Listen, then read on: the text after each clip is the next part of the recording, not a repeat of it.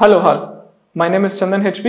I am from Center for Nanoscience and Engineering, Indian Institute of Science, Bangalore.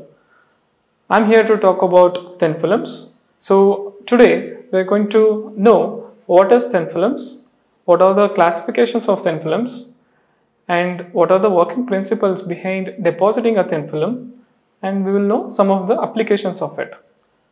Thin films is a layer of material ranging from a few nanometers to several micrometers in thickness. So this is the classification of thin films. We have chemical vapor deposition, physical vapor deposition, and vapor phase epitaxy. Today we will concentrate more on physical vapor deposition. We do have these many tools in Thin Films Bay at Nanofabrication Center. We have a sputter coater meant for metal deposition, sputter coater deposition for dielectrics, and ALD for dielectrics. Also, we have two e-beam evaporators where we can deposit metals and metal dielectrics. So we'll move on to introduction of sputtering. Sputtering is a process of physical vapor deposition.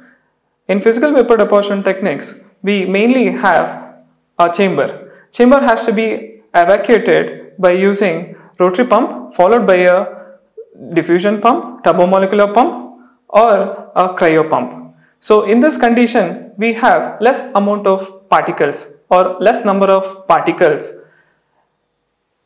Also, during this stage, we will be introducing two different electrodes, which is made as positive and negative. And in negative potential, we house a target material, and in positive potential, we house a substrate. Also, we purge in a gas during this moment, and we provide a high potential difference across these two electrodes, which will cause ionization in our working gas. Here, our working gas is argon.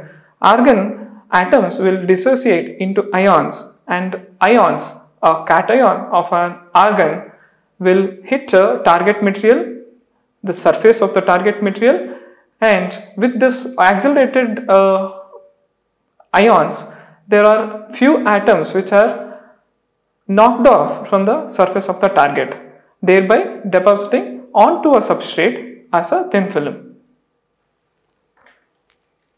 We will now look into one of our tools in NNFC.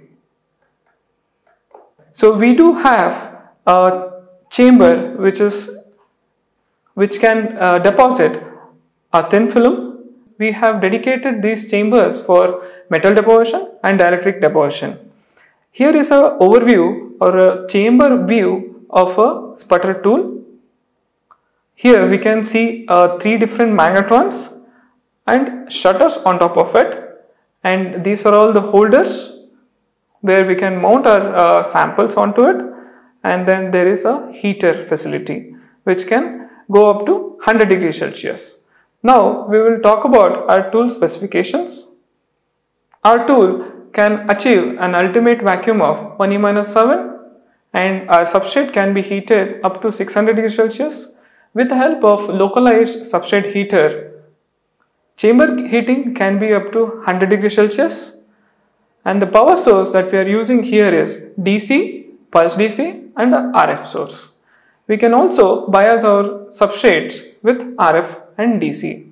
The gases that we are going to use are argon, nitrogen for nitrate deposition, oxygen for oxides deposition. Let us move on to tool capabilities. Here, as I earlier told, we have a possibility of loading three different targets simultaneously and get a deposition on four different holders. So that is which you can do a combination deposition of three different materials onto a four different holders. These targets are of 3-inch diameter and 6 mm in thickness. The coating uniformity in stationary mode of deposition is 1.5 inch, and the uniformity in rotation mode will give you plus or minus 15% on a 4-inch substrate. And also we have a substrate heating which is capable to go up to 600 degrees Celsius. Here are the available materials that we are going to deposit in our sputter tools. Naming few: in metals, gold, platinum, palladium, silver. In nitrates, silicon nitrate, aluminum nitrate, titanium nitrate, tantalum nitrate. In oxides, silicon oxide, zinc oxide, aluminum oxide, titanium oxide, tantalum oxide. Here is one more chamber which is meant for sputtering. There is a different kind of setup here wherein we have 3 different targets which is of 2" in dia and 1 magnetron which is of 3" in dia. As you can see, these are all the magnetrons, these 4 are the magnetrons, and this is where we actually house our substrate, and this is a substrate heater. Moving on to tool specifications. Ultimate vacuum that this tool can achieve is 4E-8, and the substrate heating capability is up to 800 degrees Celsius. Here also we use a power source DC and RF, and we can also bias with DC and RF. The gases here we are going to use is argon and nitrogen. So here mainly we should concentrate more on the coating uniformity when compared to the previously told uniformity. It is slightly better, and the tool is meant to do in rotation mode of deposition, and the uniformity in rotation mode is plus or minus 5%. Also, it has 1000 position gate valve, and your substrate heating can be from room temperatures to 800 degrees Celsius. Available materials in this tool are aluminum, niobium, tantalum, and in nitrates, niobium, titanium nitride. Let us move on to the device capability. So here, with the help of these many tools, we can generate gyroscope, MIM capacitors, MOS caps, gas sensor, pressure sensor, and many. Now, let us move on to the introduction to E-beam operation. As I told earlier, we use a chamber which is evacuated with the help of rotary pump and thermomolecular pump, and we achieve a vacuum of e⁻⁻7 or -6. Also, here we house a filament on which we provide a high potential difference, and there will be a thermionic emission, and there will be a generation of E-beam high energy electrons, and these high energy electrons are steered via electromagnetic fields to strike the source and vaporize it. This is a tool at NNFC Sense. So as I already told, so we have 2 different guns. This is gun 1, gun 2, and 4 different holders can be housed, and we have a shutter which is right on top of the source, and here it is a ion etching or ion assisted deposition tool. So let us come to the tool specifications. The ultimate vacuum of this tool is 5E-7 torr, and we can do ion etching and ion assisted deposition in this. The substrate heating can be up to 300 degrees Celsius. The power source what we are using here is 5 kilowatt. E-beam sources, we have 2 E-beam sources, and we can also do reactive deposition with the help of oxygen intake. Here the co-evaporation is possible. Moving on to tool capabilities. As I earlier told, we have 2 guns and 1 ion gun, and we can house 15 cc pockets of 6 in one gun and 25 cc pockets of 4 in another gun, and we can house 6" diameter wafer. We have 2 guns and 1 ion gun, and we can also house 4 different wafers onto a 6" substrate holder, and our deposition rate can be controlled from 1 angstrom per second to 199 angstrom per second. We can also have a programmable sieve controller, and we can do a deposition in either in stationary mode or rotationary mode. Let us move on to one more E-beam evaporator in NNFC. So this is the chamber overview. So here we have the same setup, ion source and ion E-beam gun, and this is a source shutter, and here is a substrate holder, and this is a substrate shutter. Moving on to tool specifications. The ultimate vacuum that this tool can achieve is 1E-7 millibar, and we can also do ion etch and ion assisted deposition. Substrate heating can be up to 300 degrees Celsius, and the power source that we are using is 10 kilowatt. E-beam source, we have only one gun, as I earlier showed. There is only one gun here, and we can do a reactive deposition, and we can use argon for ion etch deposition and ion assisted deposition, and we can also use reactive gases to achieve some oxides, and here the gases that we use are oxygen and argon. So coming to tool capabilities, we have one gun and one ion gun and 6 pockets of 20 cc and one 6-inch diameter substrate holder, and the deposition rate can be controlled from 0.1 nanometer per second to few angstroms. Also, we have a programmable sweep controller, and deposition mode should always be in rotation.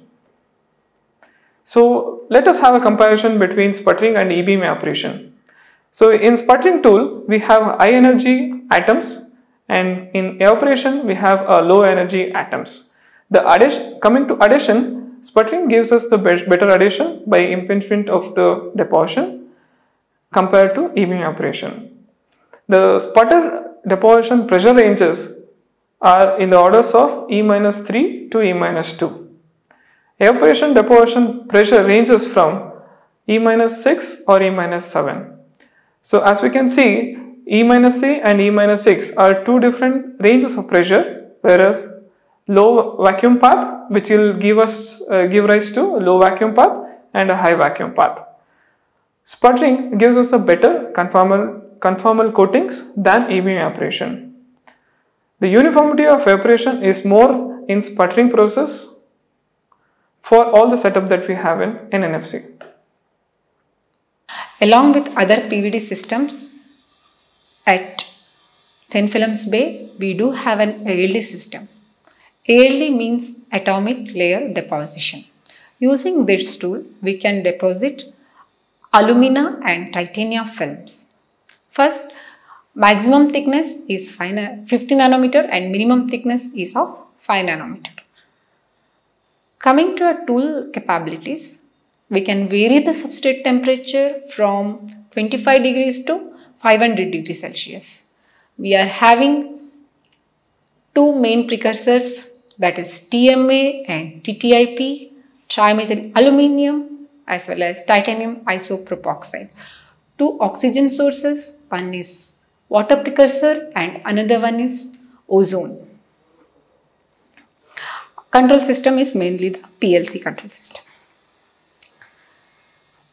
So coming to standard recipes or process capability, we are having 3 standard recipes.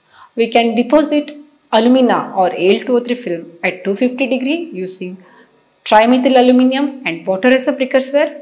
We can also deposit alumina quite lower temperature, that is using trimethyl aluminium and ozone as a second precursor. Coming to a titanium film, we are using titanium isopropoxide as a first precursor and water as a second precursor. For this, actually, the temperature of the process temperature is 250. To a principle of ALD. ALD, the atomic layer deposition, it's a subset of chemical wafer deposition. The only difference is here, like after we will send the precursor one by one. For example, as you see in the slide, it's a typical ALD process. Actually, suppose we are depositing aluminum oxide. using trimethyl aluminum and water as a precursor. As a first step, we are going to send the precursor A, that is TMA, inside the chamber for a certain amount of time. That will be called as a dose. Then followed by a purge of nitrogen to remove all the extra TMA present inside the chamber. The third step is to send out the second precursor in the ALD chamber. That will react with the TMA already that has happened inside the chamber, results in the formation of aluminum oxide. Finally, purging the chamber for any excess of water molecules with a nitrogen or any inert gas purge or air can. So we don't need any high vacuum technology for this one. Only the rough pressure is the working pressure for this one. So applications of ALD. ALD films are highly conformal and we can get a very good uniformity, pinhole free films from ALD. This will be, these films will have reduced leakage current and helps in faster switching processes and DRAM process and all. They are all very good high quality films. That's all about the ALD.